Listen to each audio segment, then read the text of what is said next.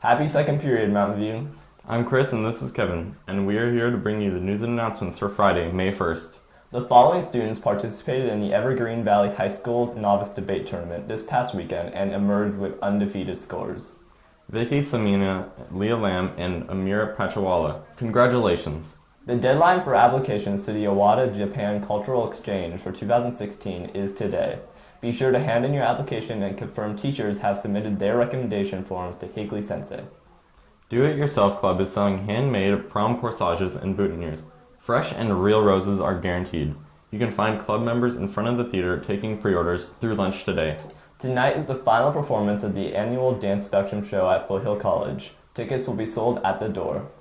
If you want to get involved in something really cool, come to the Cuesta Park tomorrow, May 2nd, to participate in the Relay for Life of Mountain View, a day and night of activities, music, food, and fundraising to support cancer research and programs. Wear your Spartan gear, bring your friends and family, join us for an empowering experience.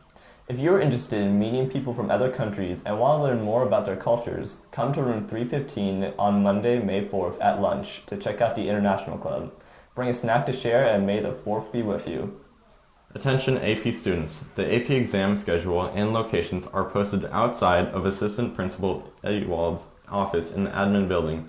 Also, for those of you who have not yet completed the AP pre-ID session, will need to come in during the beginning of lunch today in the administration office. Please see Mrs. Ewald, Assistant Mrs. Webb.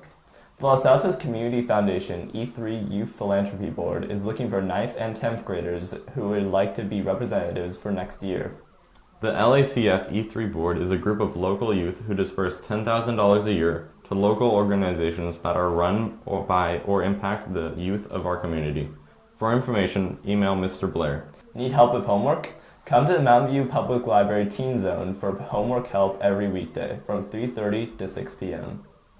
And now for our daily sports update. Our swim team travels to Wilcox. Softball hosts Limbrook and baseball hosts Los Gatos. Boys lacrosse hosts St. Francis. And boys volleyball hosts Homestead. Go Spartans! And now it's time for our weekly segment, The Thinker.